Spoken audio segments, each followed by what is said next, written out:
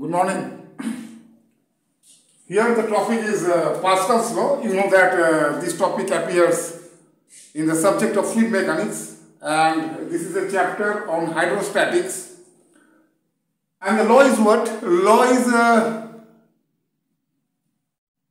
pressure at a point in a fluid at rest is same in all directions. So this is the statement of the Pascal's law, and you have studied in your earlier classes, class 7 or 8, the experimental verification or the experimental proof of the same law.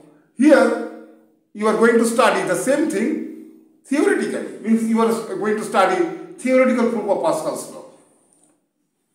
By using two-dimensional fluid element, this law can be proved. Again, by using three-dimensional fluid element, this law can be proved. But using three-dimensional fluid element, the proof is somewhat difficult. I think if you study first the proof of the same law using two-dimensional fluid element, then it will be easier or it will be better for you to understand the next one, that is using three-dimensional fluid element. Okay, so this is what? This is theoretical proof. So we are using here Cartesian coordinate system. Another coordinate system can also be used for the proof, but it is easy if you take Cartesian coordinate system for the same proof. So okay, here we are taking x, this is the x-axis as the horizontal axis, and y-axis as the vertical axis, and O is the origin.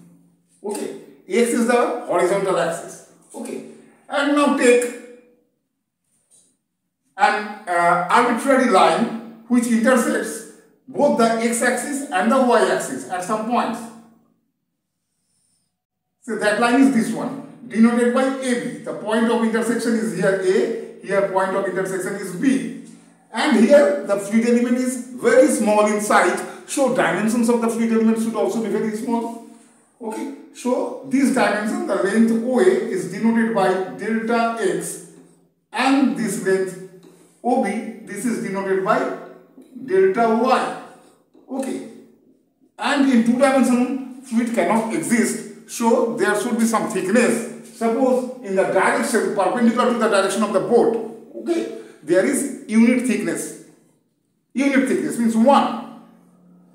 If the dimensions are in millimeter, then this thickness will be 1 millimeter. If the dimensions are in meter, the thickness should be 1 meter, like that. So thickness is unity.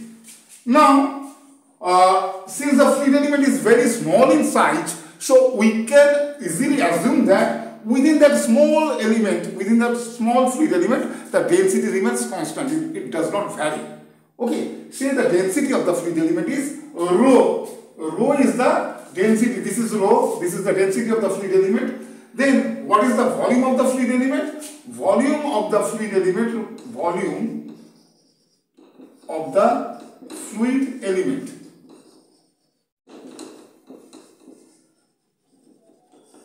This is the volume of the fluid element. This is how much? This is equal to area of the triangle multiplied by the thickness. Okay, so area of the triangle is how much? Half into this delta x into delta y multiplied by 1. 1 is the thickness perpendicular to the direction of the boat. Okay, so this is the volume of the fluid element, half into delta x into delta y into 1. Therefore, what is the mass of the fluid element? Mass of the fluid element. Mass of the fluid element. This is equal to what? This volume multiplied by the density. Therefore, it is equal to half into rho into delta x into delta y into this one. Okay, this one. So this is the mass of the fluid element. Now, consider that here on all the edges, 3 edges are there, OA, AB and OB. Since the thickness is unity, okay, therefore on all the edges there are rectangular surfaces, And suppose on this rectangular surface, which is which lies on the edge OB, okay, suppose in this case the pressure in this direction, means in the direction of x, it is denoted by P suffix x. X is the direction, okay, because this pressure is parallel to the direction of x, so it has been taken to be P suffix x. Similarly, here this pressure is denoted by Py because it is in the direction of y. So this, and there is one more edge AB, and the direction of which is not known actually, because the dimensions delta x and delta y are arbitrary. Therefore, AB may have any inclination with the negative direction of x, and suppose that angle is theta, and here pressure always acts normal to the adjacent surface. Therefore, this is taken to be normal to the edge AB, and it is denoted by P suffix N. N for normal, okay, means perpendicular to the surface AB, okay. So this is Pn. Now, so due to Pn, there are only force on the surface AB, which will be equal to this Pn multiplied by the area. That will be the force. And due to that force, due to the presence of that force, we can resolve that force into two components, one along the direction of x, another along direction of y. So here you draw this vertically downward direction and you draw this horizontal direction. Means here the force is resolved into two components. Okay. So if you extend this line of action of P, and if you extend this, so you can see that for this quadrilateral, this angle is what? 90 degree. This angle is also 90 degree since it is perpendicular, and this is theta. Therefore, this is what? This is 90 degree minus theta, because total angle is 360 degree. This is 90, this is 90, this is theta. So this must be 90 degree minus theta. So this must be what? This must be, this is 90 degree minus theta. So this must be what? Okay, this will be 180 degree minus 90 degree minus theta. 180 degree minus 90 degree minus theta. 180 degree minus 90 degree minus theta. Right? This angle is 90 degree minus theta. Is there any doubt? No, there should be no doubt. This is 90, this is 90, 180. Okay? So this plus this should be 180. Sorry. Oh, I have committed one mistake. Since this is theta, this should not be 90 degree minus theta. This should be 180 degree minus theta. Right? Not 90 degree minus theta. This should be 180 degree minus theta. Since this plus this should be 180 degree. So this is 180 degree minus theta. Therefore, this must be theta. And this is theta, and this line and this line are parallel, and this is the line of intersection. That means this angle should be theta. Okay. So here the component, the vertically downward direction, here the component should be force multiplied by cos theta, and here the component should be force multiplied by sin theta. Now, since the fluid element is at rest condition, okay, since the fluid element is at rest condition, then resultant force acting on the fluid element must be 0. And if you resolve the resultant force into two components, one along x, one along y, another along y, then we know from the knowledge of mechanics or engineering mechanics that sigma fx must be 0, again sigma fy must be 0. Right? These are known to you. Okay. Sigma fx means algebraic summation of the forces along the direction of x. That should be 0. And separately, algebraic summation of the forces along y direction must be 0. And that is denoted by sigma fy equals to 0. So these conditions are known to you. Now we are talking about the direction of x. So in the direction of x, here pressure is px, area is how much? Delta y, this length delta y OB into 1. So sigma fx, I am writing here sigma fx, this is equal to px multiplied by delta y multiplied by 1. Okay, this is in this direction. There will be no contribution of the force due to this pressure Py because they are perpendicular to each other. But, and again, there will be no contribution of the weight of the fluid element along the direction of x because in that case, weight of the fluid element and the direction of x, they are perpendicular to each other. But there will be a contribution of the force due to the presence of this pressure Pn. Okay, so for Pn, what is the force? Force is equal to Pn multiplied by this area. Here the length is AB. This is the hypotenuse of this triangle. Therefore, length AB is equal to what? Length AB is equal to root over of delta x square plus delta y square. This is the length AB. Okay, and multiplied by the thickness 1 is equal to area. Okay, multiplied by Pn is equal to force. Okay, and which component we should take? We should take the horizontal component. That means this one. Since this angle is theta, so here the component should be force multiplied by sine theta. So this is the force multiplied by what? Sine theta. Right? Sine theta. And it is acting in the negative direction of x. So with a negative sign, we need to write this force. So this is the algebraic summation of the forces in the direction of x, and this will be equal to 0. Okay. Now, from the given figure, sine theta, this is equal to how much? This is equal to this distance delta y divided by this. Okay. So put that one. So I am writing here. So in the next line, px into delta y. Okay. Px into delta y minus Pn into this length delta x square plus delta y square, and sine theta is equal to delta y divided by the hypotenuse, which is equal to delta x square plus delta y square, and which is equal to 0. Okay, which is equal to 0 since sigma fx must be 0. So this and these are cancelled. Here delta y is present, here delta y is present. So you divide both sides by delta y, and this division is possible because delta y is very small, but it is not exactly 0. So division is possible. So you divide both sides of this by delta y, and the result is what? Result is equal to, after division you will get the result, this Px is equal to Pn. So we have got this result. When we have got this result, by considering the condition sigma fx is equal to 0. Now you use the, let me check whether everything is visible or not. Yeah, everything is visible. Now we are considering the direction of y. So we have got this one. So only that part is required and nothing else is required here. So I am erasing this part.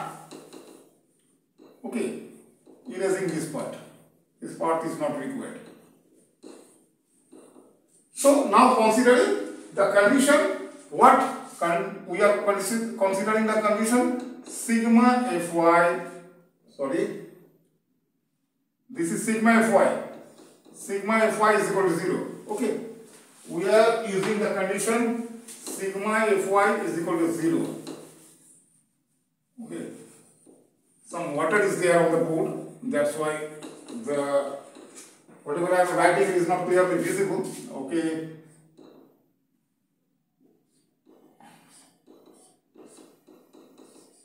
Sigma fy is equal to 0.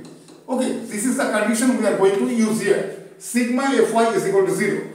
So, means we are considering the vertical direction, the direction of y.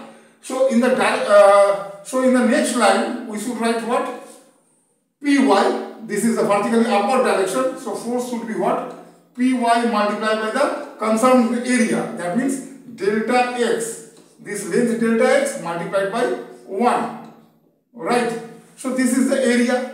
This is the force in the upward direction, and in the downward direction, contribution of this force should be there.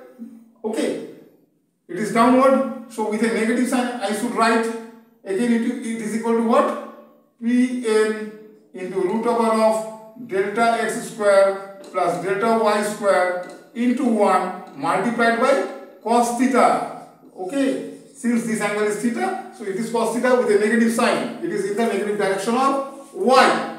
Okay, and weight of the fluid element. Weight of the fluid element, mass of the fluid element was this much. So weight of the fluid element should be this multiplied by g, small g, where g is acceleration due to gravity, and with a negative sign. So minus half rho delta x delta y. This one multiplied by g. Okay, and this would be equal to 0. Okay, now you put here cos theta, this is equal to delta x divided by this length. Okay, so again I need to erase some portion, some part. Okay, now these are not required.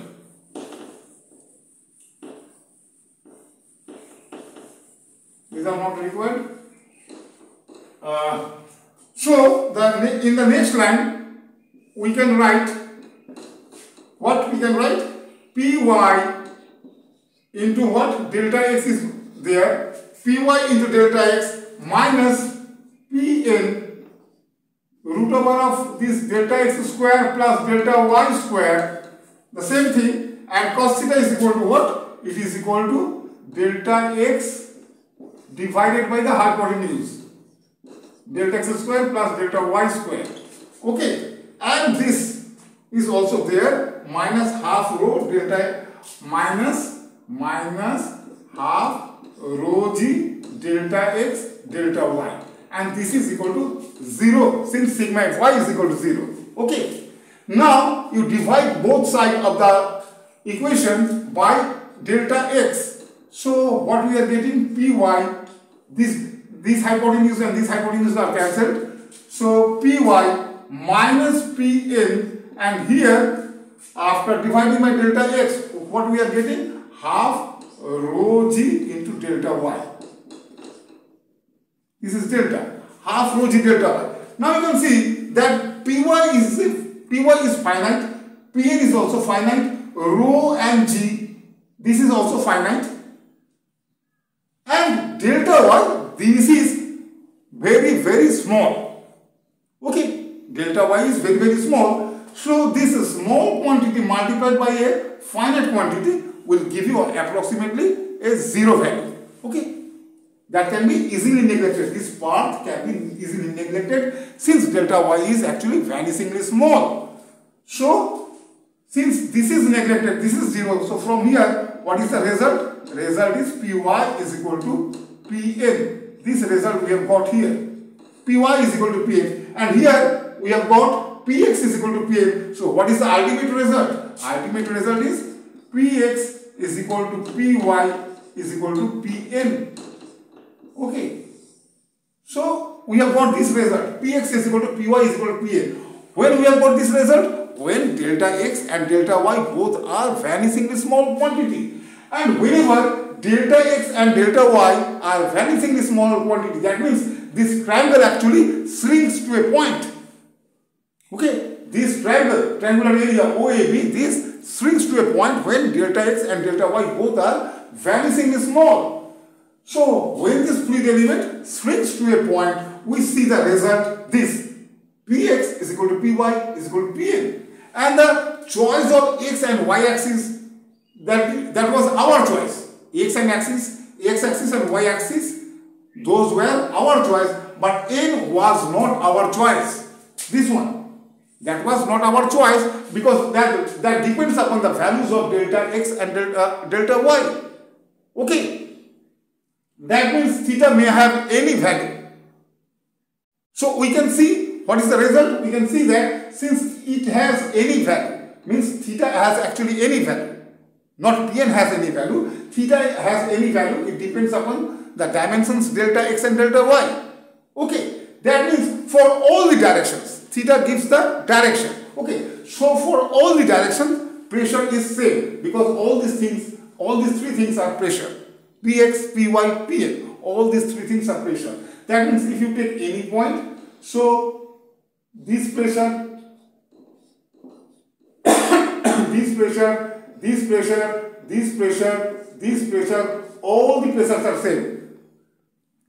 Okay, all these pressures can be distinguished by using different values of theta. Okay, and we have seen that Pn may have any value. Okay, it may have any value. That means pressure at a point in a fluid at rest is same in all directions.